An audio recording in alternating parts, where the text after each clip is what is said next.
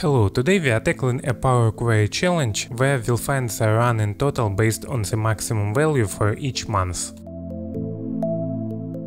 Let's start by loading our data. Here we have a table with dates and values. First we need to extract the months from our dates. We'll add a new custom column for the months.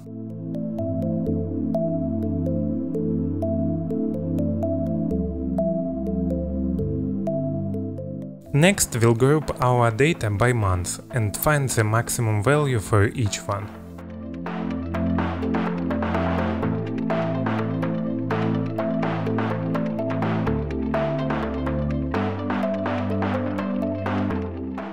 To calculate the running total, we'll add an index column.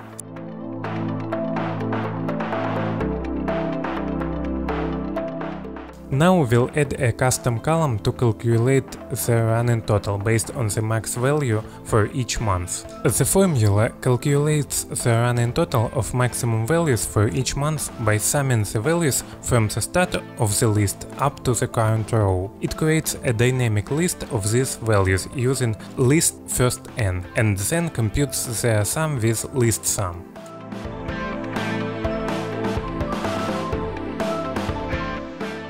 Now we'll merge our original table with the running total column.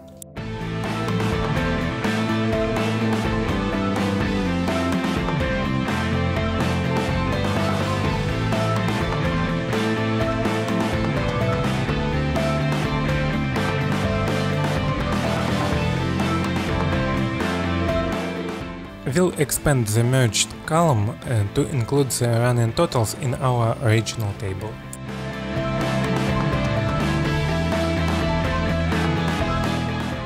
We've successfully found the running total based on the max values for each month.